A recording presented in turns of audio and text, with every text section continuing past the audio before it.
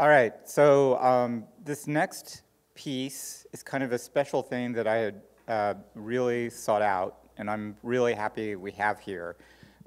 It's a panel to discuss some of the legal issues that might arise and may be arising in both AR and VR and other kinds of immersive arts. It's a very much emergent area of intellectual property law, and I think it's something that we all need to think about and also figure out how to contribute to as we figure out more creatively how to tell the stories that we want to and how to share them as widely as possible. So with that, I'll leave it to these guys. Please introduce yourselves.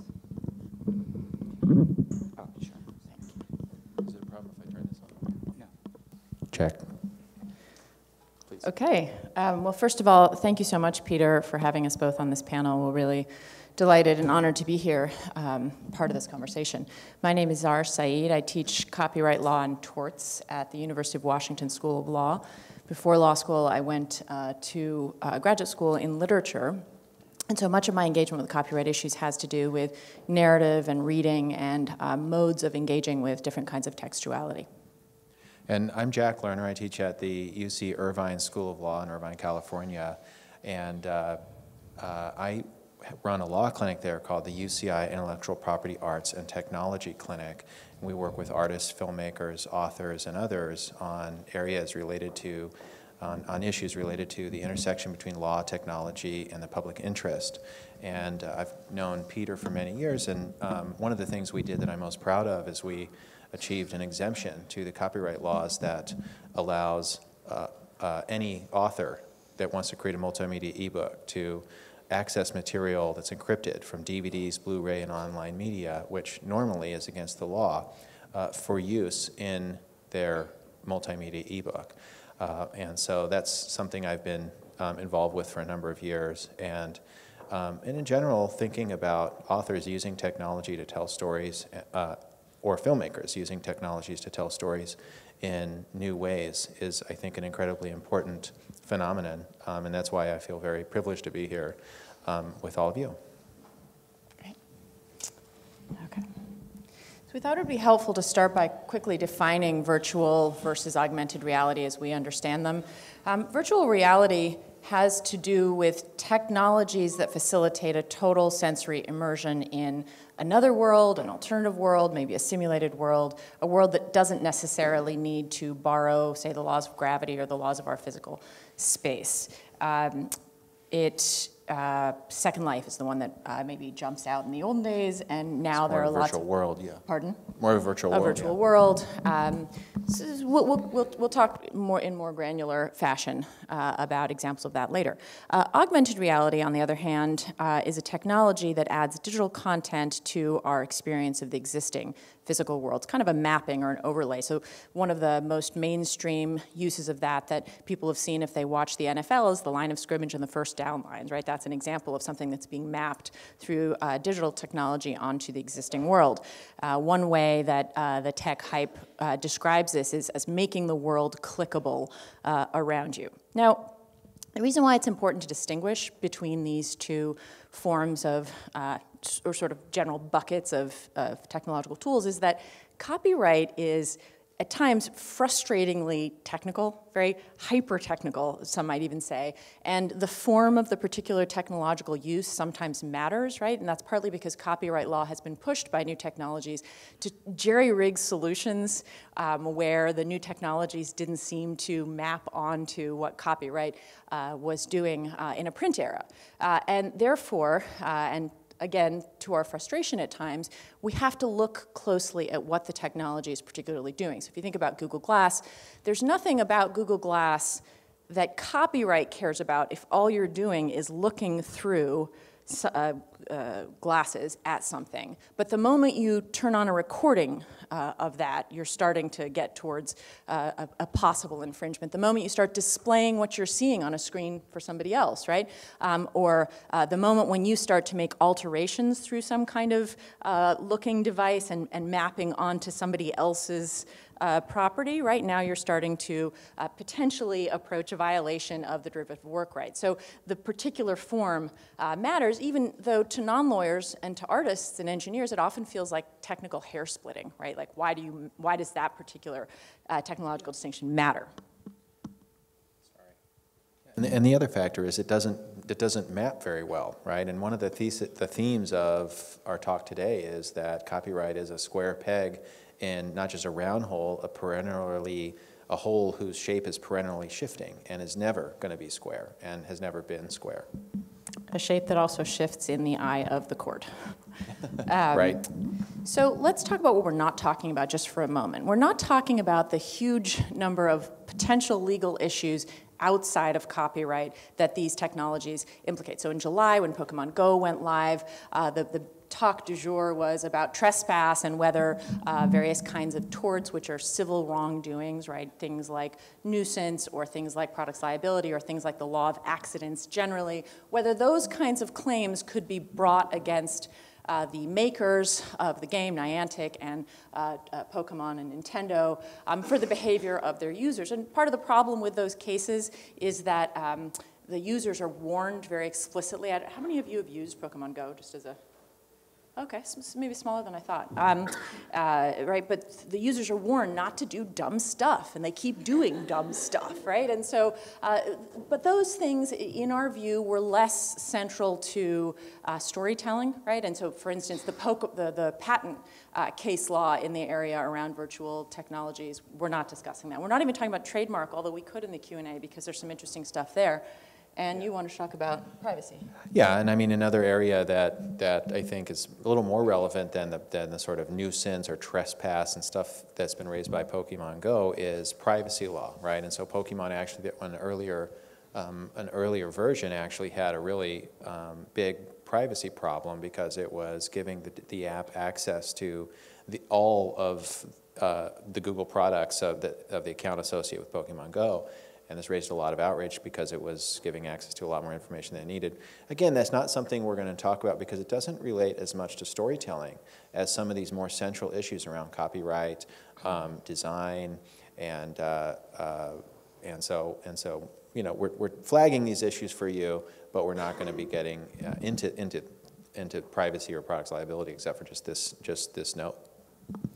So let's start to talk about some of the issues that arise around copyright. And as we head into talking about copyright as it maps onto, or doesn't map very well onto some of these technologies, Jack and I want to be really clear that there are kind of two postures when you are thinking about using intellectual property law. And one is, as a creator, what are you going to be able to protect? So if you create some kind of a technology that creates a virtual world or a virtual experience, and then you discover that somebody else has created one after having seen and played with yours that looks a lot like yours, right? What are what's your ability or what are your rights going to be to go after that person using something like copyright law? So that's one of the ways that it will potentially be present in your thinking as a storyteller.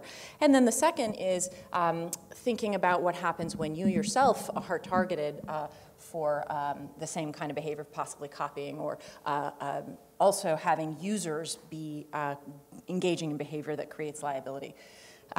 So in the backdrop of that, I want to say that there are a lot of complicated issues that copyright doesn't have a great handle on with respect to some of the things that have to do with virtual and augmented realities. The first is user experience. There's a lot of confusion around how to protect user experience.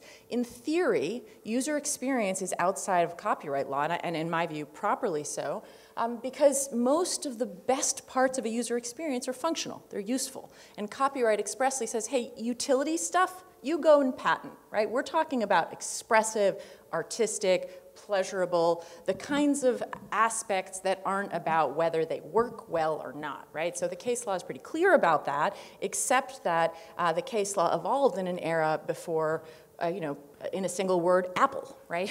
Before products sold partly as a function of how well the aesthetic and the useful pieces merge. So you've seen a lot of things a lot of cases play out in this space where courts struggle with whether copyright's the proper place to protect something, whether trade dress should protect something, whether a design patent should protect something.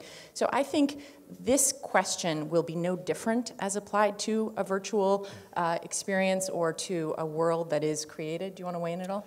Yeah, I just want to put on my law professor hat for a second and point out that a fundamental thing about copyright that not everyone understands, even people who do it for a living, people, for example, in the entertainment business, ideas are not protectable in copyright, and that's why we can have Beat Street, and we can have Break-In, and then we can have Break-In 2 Electric Boogaloo.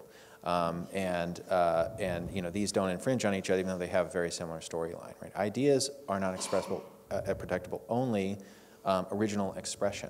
Right? Same thing with facts and figures. Any fact in the world, not protectable, as well as facts in fictional worlds, which Zahr is going to talk about in just 2 seconds.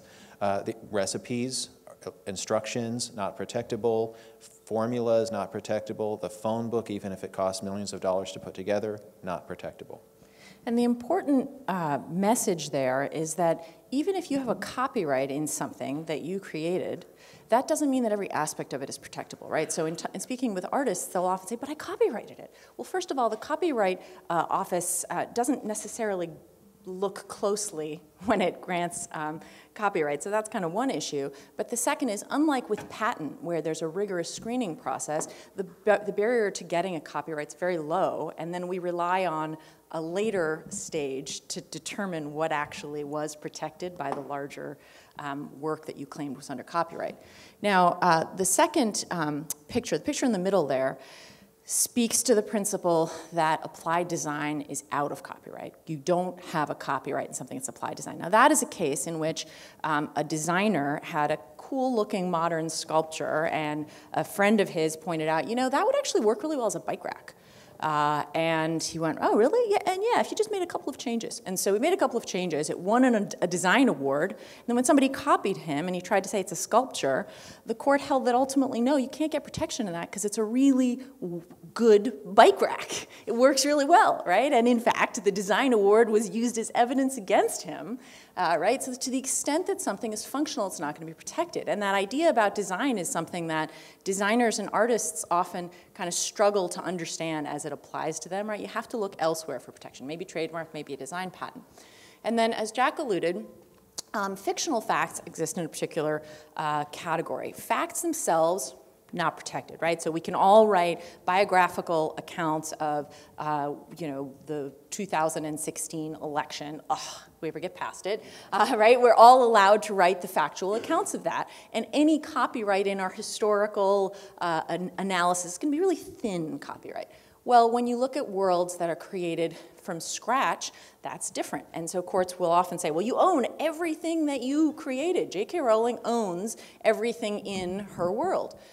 The caveat here is, once again, you don't own everything in your work if some of what you include in your work is either in the public domain or, and this is a really important one for designers to hear, if it belongs to a genre, right? So if you write about magical wizarding schools, your magical wizarding school account is going to include certain things that copyright calls scènes à faire. They're stock elements, characters. You're going to have a portly, jolly professor. You're going to have a stern professor. You're going to have, uniforms. My favorite example is the drunk Santa. Right. Maybe not in the Harry Potter world, but right. And that's why That's just my own personal world.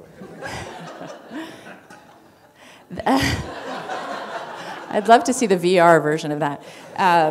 Right, and that's also why we have things like a zombie romance genre, right? Because if you could lock that up the first time, the first account of a zombie love story, right, then subsequent ones couldn't happen. And so it's really important to understand that, again, even if you have a copyright in something, and even if you create it from scratch with a lot of hard work and so forth, if what you're doing is building a genre, contributing to a genre, within a genre, a lot of those things will be held out of copyright. Yeah, and the only thing I want to add to that is, this case, what you see on the right is actually the Harry Potter lexicon, which was first a website and then a book. Warner Brothers sued and ultimately lost because the court said, you know, all this is no different than cultural criticism, right? You're talking about a work and you're helping explain and illuminate that work, and that's very different, and that's, you know, fictional facts. And fictional facts, as Zahr and I call it, are not protectable the same way that actual facts in the world aren't protectable. And we'll talk a little bit, we might touch on the lexicon again later on, but I think the takeaway is that, you know, particularly in the US with the First Amendment, you should be allowed and are allowed to talk about culture, right? And that might mean reproducing a lot of that culture in the process of actually exploring and illuminating it.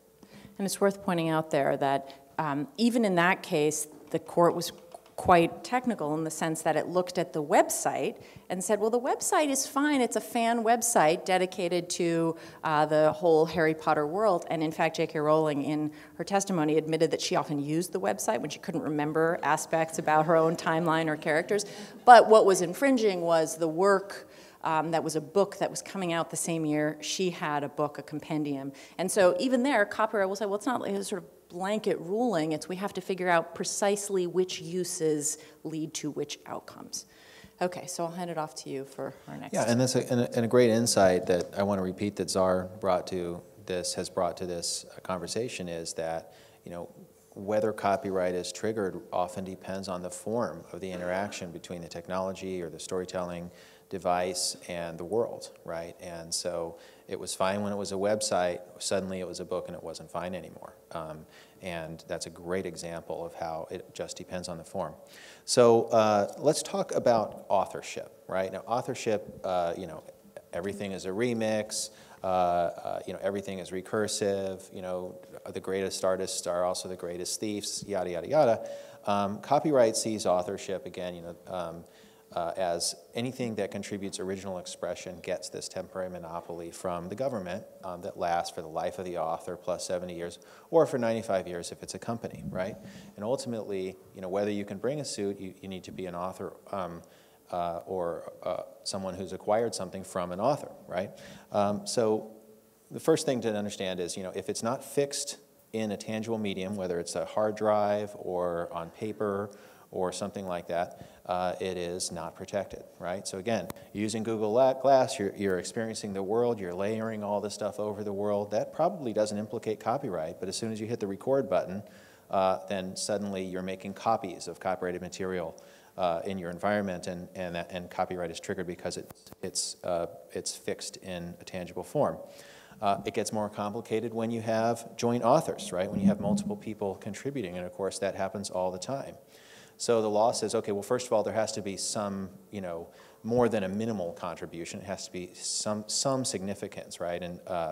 And so, you know, simply saying, hey, well, did you think about that? And then leaving the room isn't going to work. But you know, in a filmmaking context, for example, someone writes the score, or someone you know, comes in and doctors the script and spends, you know, a week or 3 weeks or a month doing that, that might trigger joint authorship, or at least be enough of a creative contribution.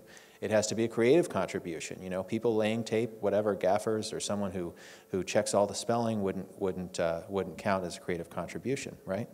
But then it gets much more complicated, right? So what about when you have an author, and the author gives the manuscript to an editor, and the editor spends a year working on that manuscript and has an incredibly profound effect on that.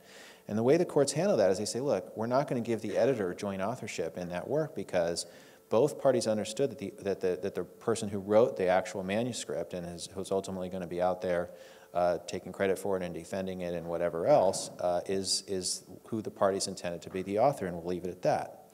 In the filmmaking context, you know, it's very difficult because you have many film projects that use tens or even hundreds of people involved in creating that film, and many of them make creative contributions. Now, in certain sectors of that world, you know, you sign what's called a work made for hire agreement. So you have a contract that says, I agree that any contribution I make, you own the copyright to that, and I'm not transferring it to you. I never had a copyright in that. And the law allows to do that in certain contexts, which we'll get to in a second. But there are you can't do that every time for a variety of reasons, you know, and particularly I work with a lot of documentary filmmakers, and when you're interviewing someone or you're filming somebody out on the street who does something creative or says something creative, you can't always get a release from them, and if you could, that would be if you had to, that would be an incredibly profound chill on speech, right, and on the ability to make films.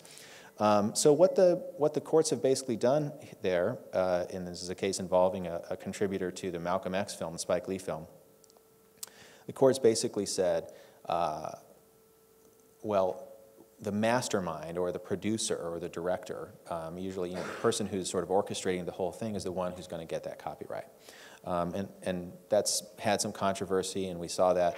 And this is a case that's 15 or 20 years old, and we saw this in the Innocence of Muslims case, where an actress was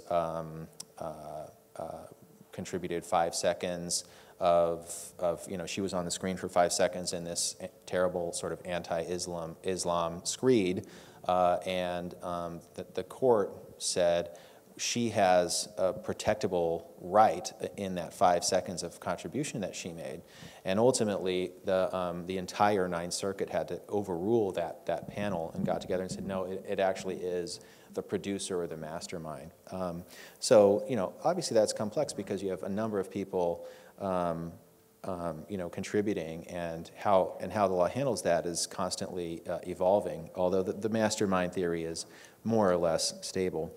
And then, when you involve a company or you're commissioning something, it's important to understand what constitutes a work made for hire and what doesn't, right? And so if I create something, if I am a script doctor, for example, or no, that's not a good example. If the quintessential, I'm commissioned to create a sculpture, right?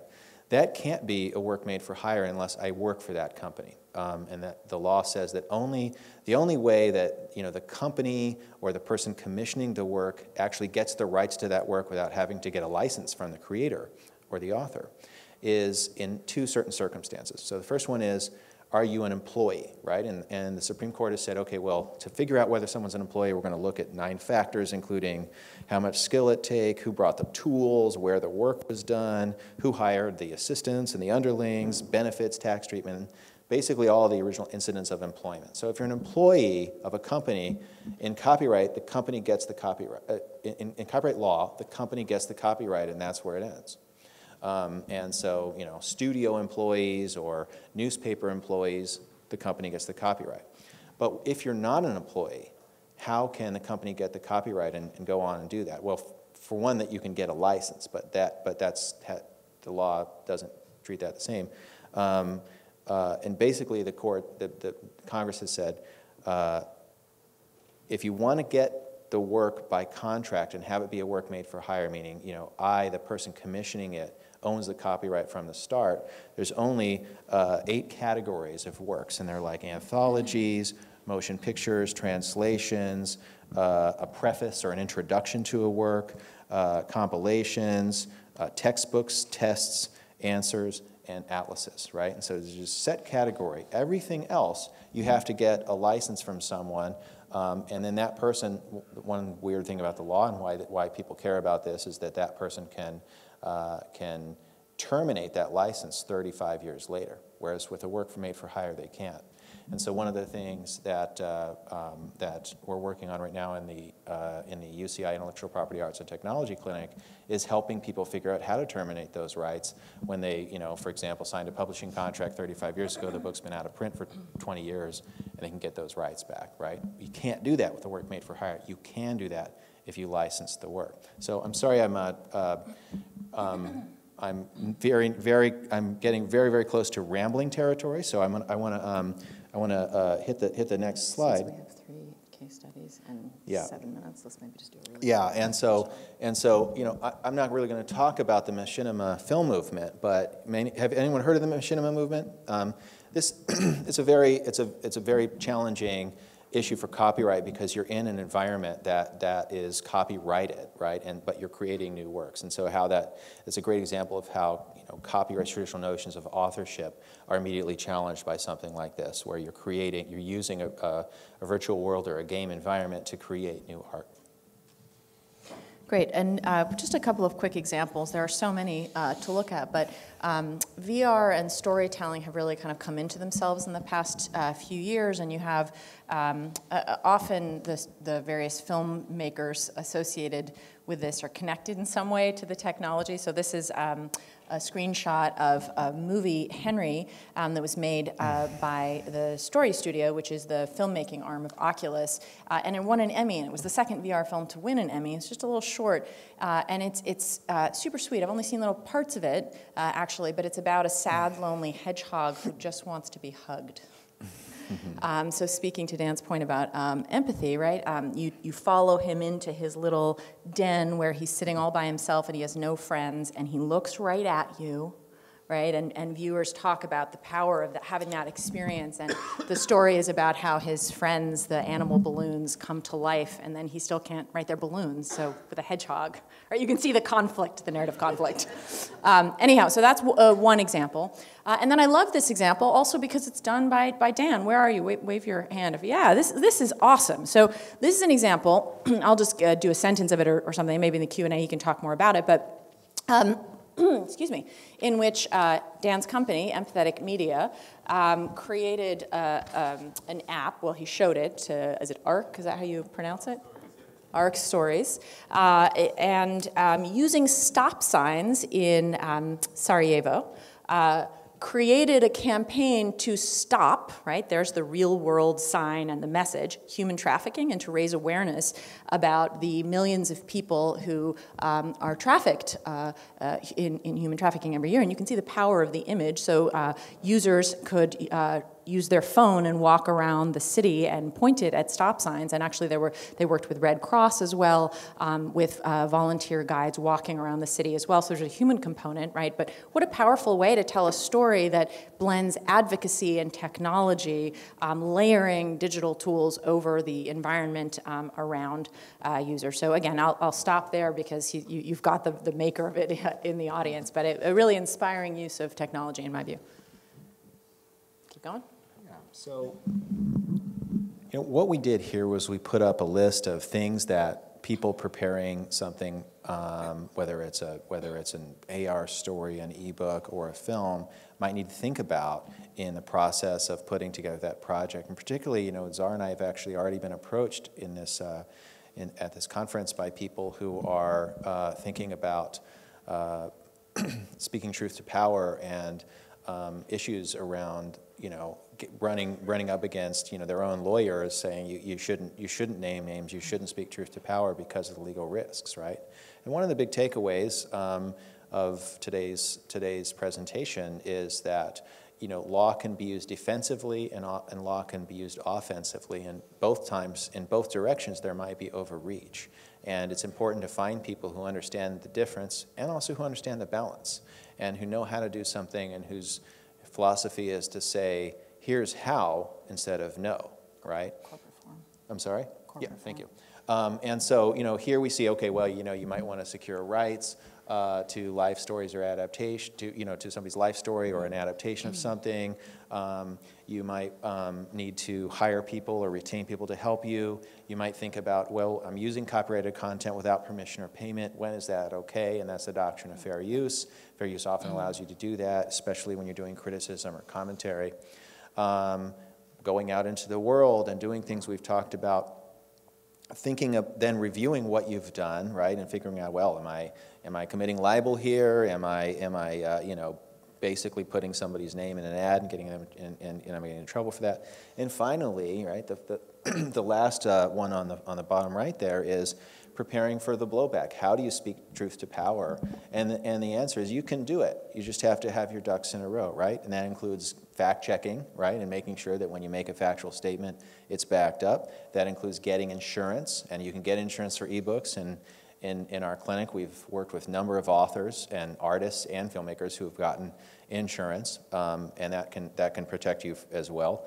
Having a public relations strategy so that you don't get rolled over, and there's an amazing and terrifying movie called Big Boys Gone Bananas about how that happened to the filmmaker who made the film Bananas, about the Dole Company's misdeeds in Central America. And one I didn't put up here and I forgot to and I should have put up is also, and the corporate form, you know, if you're going to do something, become an LLC. Now, the reason we have this up here is because, you know, this is something that, you know, any creator should be thinking about, and particularly for an ambitious or large-scale project, right? But also, how does this layer to an augmented reality project, right? How is it changed with an augmented reality project? And you know, is it different? In some ways it might be, in some ways it might not be, right? And so preparing for the blowback might be more complicated with an AR project, whereas the production part of it, where you have to figure out where you're going, and maybe you don't know where your subjects or the users of the product or the readers are going to be going, right? And some other differences? I just wanted to point out about fair use, and thanks for putting together this really helpful checklist. If you're in a community as an artist, there is often a set of best practices, and there have been some wonderful best practices published by scholars working with practitioners. So look for those fair use best practices, documentary filmmakers, visual artists, and so forth. And those, so far, have been incredibly helpful in helping artists not get sued. Yeah, and even if you're doing a project that doesn't directly fit into one of those categories, like maybe you are maybe you're an author, right, doing a nonfiction book, most of what's going to be in the Statement of Best Practice and Fair Use for Documentary Filmmakers is actually going to apply to that nonfiction work, right? So there's one on for filmmakers, there's one for journalists, there's one for visual artists and museums and others in the art world, and there's one for online video, right, and remixes and the kind of stuff people put onto YouTube. The most important thing to know about fair use, in my view, is that there are a lot of myths about it, and if you talk to a lawyer who tells you it's totally unpredictable, it's the excuse to hire a lawyer, it's, you know, full-time employment for the copyright bar, right? Those are the old jokes about fair use, and that's now empirically disproven. There's a lot of scholarship that shows that actually there are clusters of fair use happening in ways that are more and more predictable over the last couple of years. Yeah, and if you can get a lawyer to write a letter, you can get E&O insurance that will cover you. So that means the insurance company will pay for your legal fees, and if you were to lose, pay those damages, even if it's a fair use, you know, if you've got the right legal counsel that knows how to do that. And that leads us to our next point. I was telling Jack last night that I remember reading decades ago an article in Runner's World, back when I used to be a runner. And it was about how if you went to a doctor when you were injured and he told you or she told you, stop running, the answer would be, if you're a runner, go find another doctor who understands how much it hurts you not to run. And I think actually it's applicable here because you'll often have somebody tell you no at an early stage because of business risk fear, because of reasons that don't actually track copyright law. So copyright might ask for this level of protection, and a publisher or somebody's media counsel might say, no, this is how much it protects, and therefore your project can't go forward. So if you get that kind of response, get a second opinion. Talk to pro bono counsel in your community. There are lots of organizations that serve artists. Contact a university, find a clinic, right? Because many times business norms do not actually track what is required by law. There's a great line in an article in the Yale Law Journal from 2007, intellectual property's road to hell is paved with good intentions.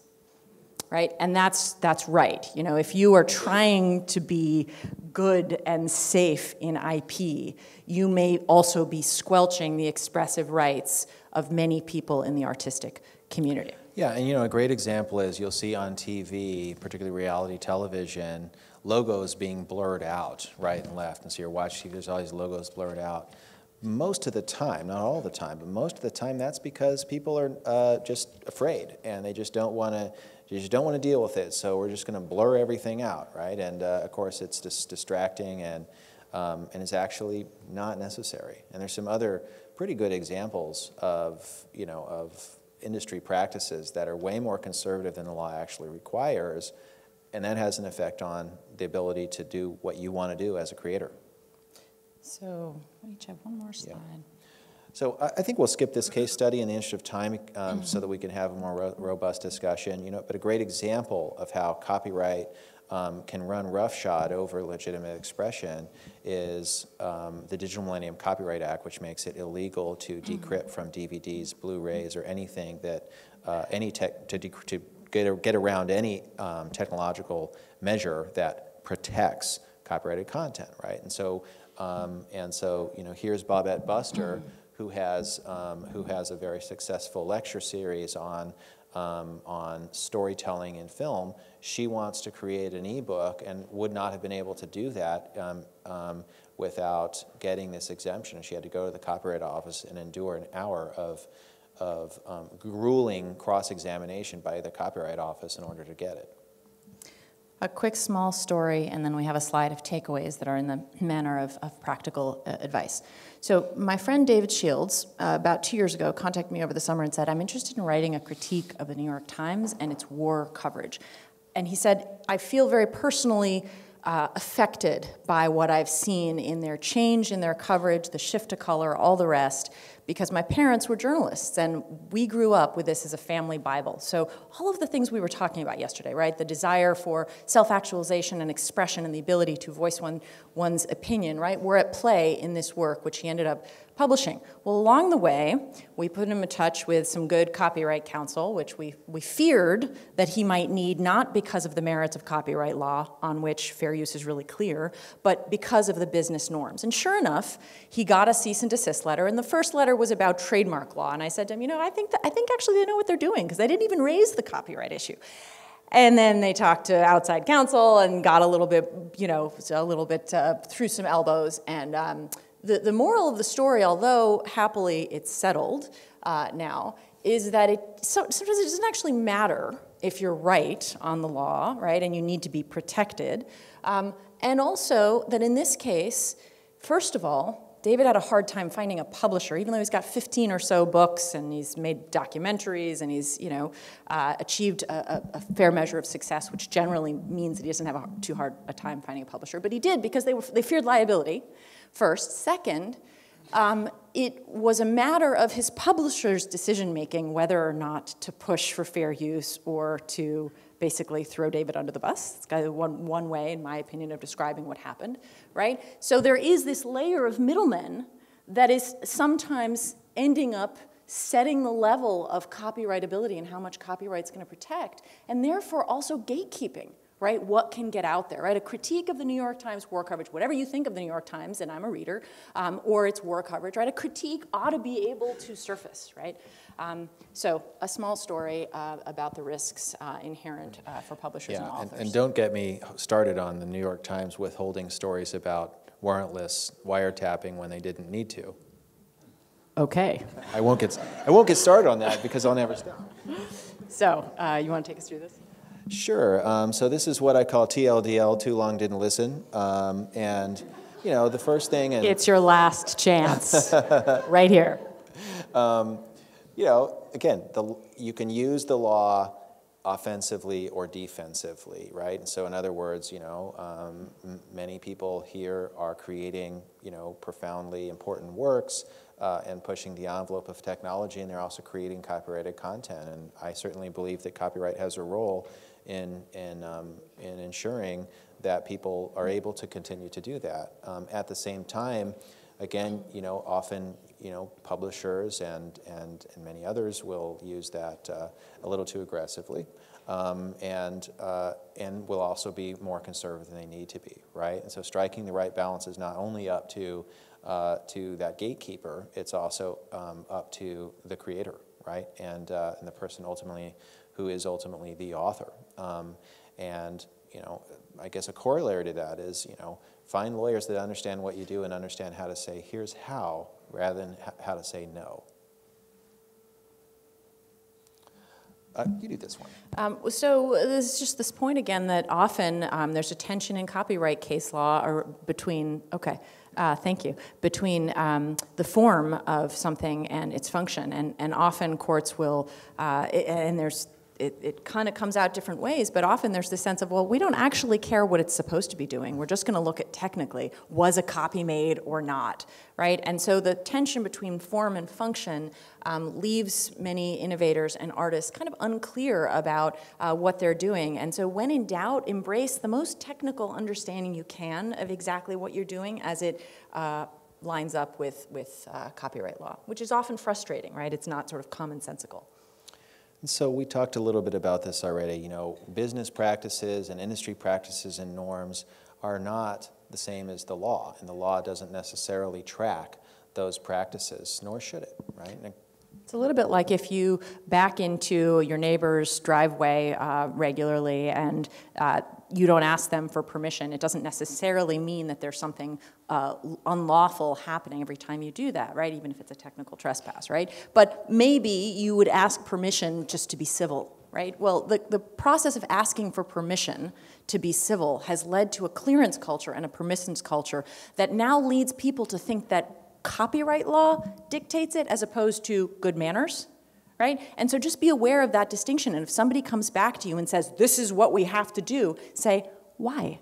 Right? If somebody ever tells you fair use is allowed if you only use 30 seconds or an eighth of the movie, or none of that is true, right? It's just a sort of guide to like what's civil, what do we think embraces the spirit of what copyright law would ask, right? But just be attentive to that.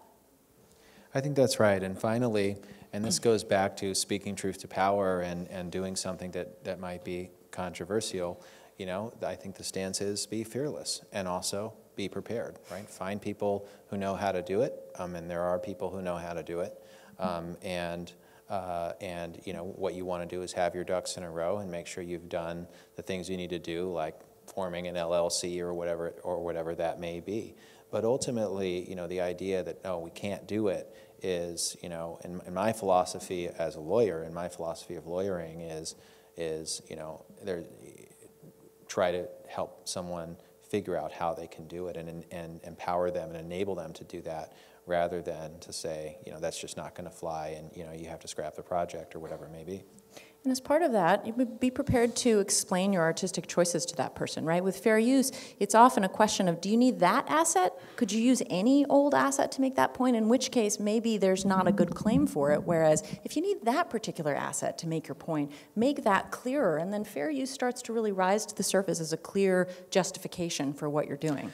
And that's part of being prepared. I think that's an incredibly important point. Often we'll say to our clients, we don't understand what your fair use argument is here. This looks like you're using it just for the entertainment value. And the filmmaker or author will come back to us and say, no, actually, you know, this clip is something that, you know, these brothers were watching every day for 10 years because it was the center of their whole philosophy, you know, and so we put it in there.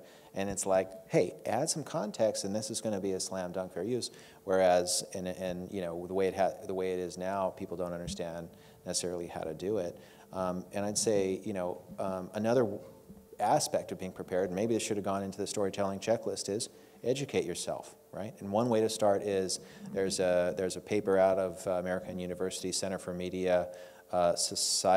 Media and Social Impact, and many of you have probably met or heard of Pat Aufderheide, who's the architect of that, and it's called Dangerous Docs, and it's about dangerous storytelling, really. And of course, that's where most of the statements of best practices have come out, so that's a great place to start as well. And finally, I want to ask one question, and this is just a straight up nuts and bolts, this isn't even TLDL, and that is, who here has used or heard of Creative Commons?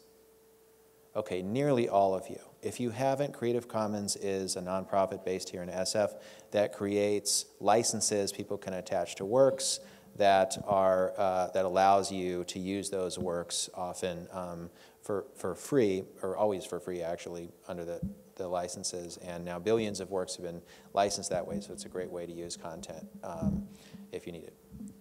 Did we eat up our time for Q&A? It's up to you. Okay, so likes, please, I guess. Yeah, I'll turn them on myself. So, okay, great. Thank you.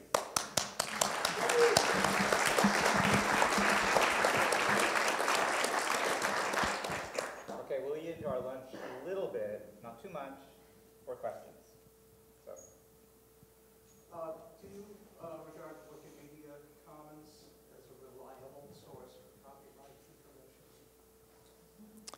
The question is, do I regard Wikimedia Commons as a reliable source for copyright information? So Wikimedia Commons has a lot of material that is licensed. I generally do. Most of the, I mean, I always have a skeptical eye, but most of the time when I look at material, there's often some information behind it. Do you have an opinion on that? Yeah. So I wouldn't say it's foolproof. Certain other repositories like the Library of Congress are a little bit more well-researched and have a little bit more definitive information on those assets. But it's a nice place. I actually put some slides together last night for another project, and I used Wikimedia Commons content. So, oh, I hear stomachs grumbling. Is that a question or?